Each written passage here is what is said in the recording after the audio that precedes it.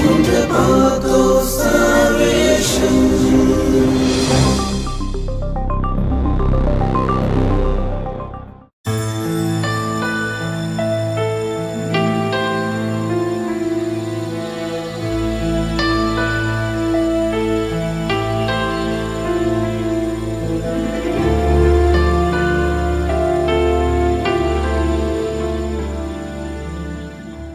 Welcome children once again to this place of learning.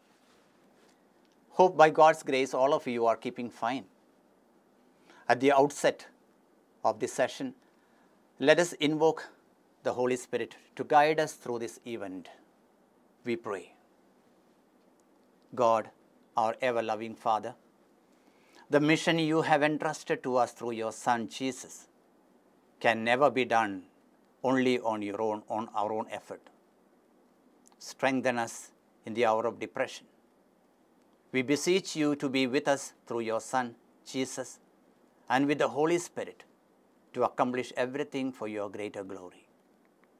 Amen. All who are present there in this session, a very big hi to all. Don't you think around you is so beautiful? Hope all of you are keeping fine. Do you remember what we had done in the previous session? Can anyone remember? If we recall them, how Mother Mary is an example who listened and did the will of God and gave us example to continue in this mission. We find the life of saints were also a complete submission to the gospel that gave us the reason for our strong faith. As we continue this chapter of people who listened and lived by the word of God, we will notice that there were many more people who have gone before us, giving us good examples. Let us see the content for the day to move on with the session. People who listen to the word of God, in that we have pastors, we have the religious, we have lay missionaries, and even charitable workers. John chapter 3 verses 16 says, "For God so loved the world that he gave his only Son, so that everyone who believes in him may not perish but may have eternal life."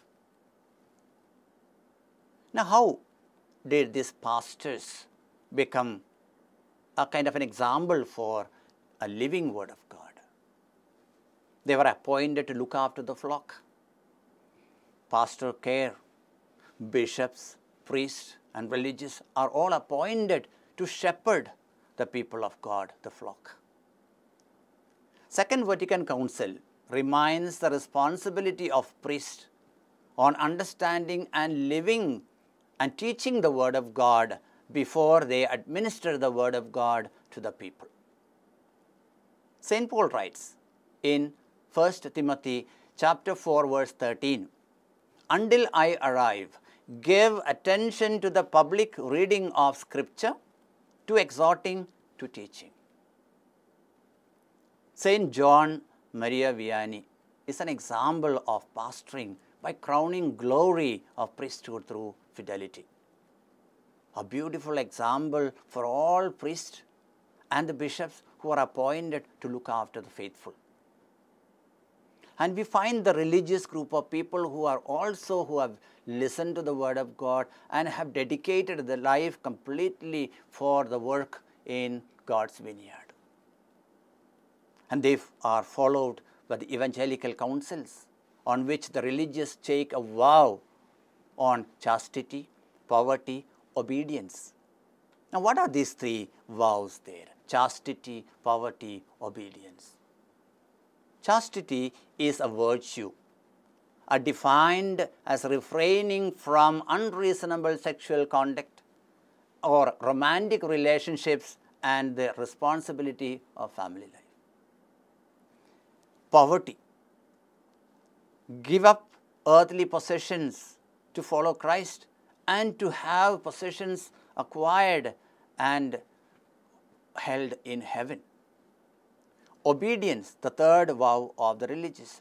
Obedience is a virtue because it calls on them to obey their superiors, even when they think they are correct or they know better than the superiors. The fundamental principle of religious life is nothing other than the imitation of Jesus. They are called to follow or imitate Jesus. And we know the example that Jesus has laid down in his life through a life of poverty, chastity, and obedience to his Father. St. Paul II says in Vita Consecrata on religious life, bear witness, living witness to Christ, who is chaste, pure, and obedient unto death. And there are also lay missionaries who have dedicated their life to continue in the proclamation of the gospel in the vineyard of Christ. We find the laymen, they have the same duty and the right or the mission that originates from the same union with Christ in baptism. Just like we have received baptism, by our baptism, by default, we have all become members of the church, and we have this mission that is continuing. We have these lay missionaries. We are all part of lay missionaries. And we continue the same mission. It is from there that these lay missionaries get their right to be a missionary. Because that is the duty, task given to us. If we see from the beginning of class 10 book, we will find that this mission is continuing from Father to the Son to the apostles, then the early Christians, and then further moving on to we baptized Christians. Now, what is this relationship that we have with Jesus, with Christ? A union with Christ is through baptism. By the mere fact that we are baptized in our faith, we are united with Christ. When we are united with Christ, the mission is automatically being handed down to us. The laymen are called to live a life as per the gospel. There is no exception. Examples of lay saints we have: Saint Monica, Blessed Frederick Osnam, Saint Elizabeth of Hungary, Mama Margaret is the mother of Don Bosco, Saint Bianca Beretta Gianna Mola, and number of other saints who have shown us examples and gone before us to give us an occasion to follow them, to imitate them, keep them as a role model to be in the service of God. There can also be charitable workers who can continue this mission of living the Word of God. It is love that prompted God the Father to send His only Son, the Word itself, to the world. John chapter 3 verse 16 says, it is love that prompted, nothing else. Because He loved the world, He loved His people, and so He wanted to do something for His people. So He sent His Son, who could go in directly, deal with the people and do something for His glory. In Matthew chapter 25 verse 31 to 36, it's a summary of it. It says, I was hungry and you fed me. I was thirsty, you gave me drink. I was in prison, you visited me. I was sick, you looked after me. And so, kind of, charitable workers who are dealing with, it's so beautiful in the present scenario. In this COVID-19 pandemic, it is a beautiful occasion for the charitable workers as we venture out into among the people to do this charitable work, what God is beautifully telling through Matthew's Gospel. Give to people who have nothing to eat. Give drink to people who have nothing to drink. Food. So without action, faith without action. James chapter 2 verse 14 to 17. The summary says, faith without action is dead. I say I have faith, I go to church to pray. You go to church to pray. But you come outside and it goes out without any concrete example through your life, and then it becomes useless. Faith without doing something concrete to the people outside near you is useless. If you read Bible, you should meditate. If you meditate, you will be cleansed. And if you practice the Word of God, you will be holy. The Word of God purifies us. Take time to read the Gospel, read the Bible. And so the words that are there, make it our own, to make it applicable to us in our own life.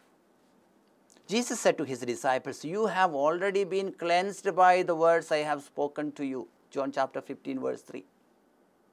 So, charitable workers, through their actions, through their charitable deeds, we will come across this one in the later chapters, how the church becomes charitable workers.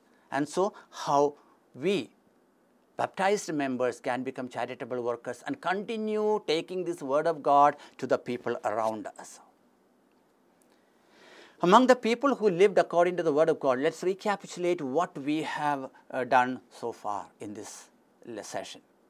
Pastors, bishops, etc., through their examples and their knowledge of the gospel, takes care of their flock. The religious who followed the vows of chastity, poverty, and obedience imitated Jesus in their selfless work among the people for their welfare.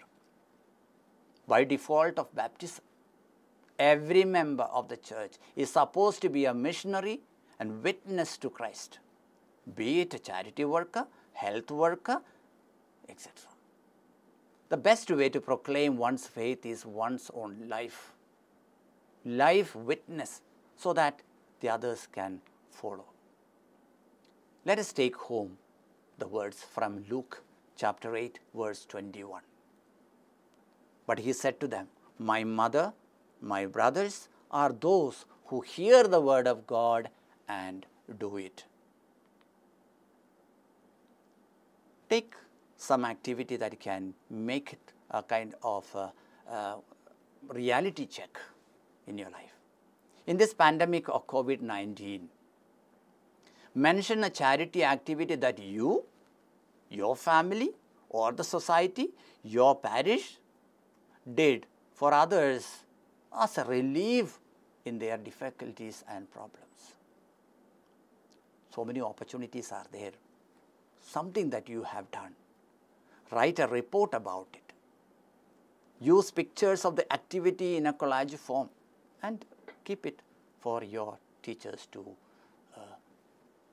notice it in your work. The Word of God listened must be lived in life. Become witness to others. And saints, apostles, pastors, religious, and all did the same to bear witness to God. Let us pray. Jesus, our Lord and Master, guide us to live by the values that we have acquired from the gospel. Let the saints, apostles, pastors, and religious who have gone before us and those who are living encourage our steps in the light of the Word of God to live as a witness to the others who have not known you yet. Amen. Thank you. God bless us all. Stay home, stay safe.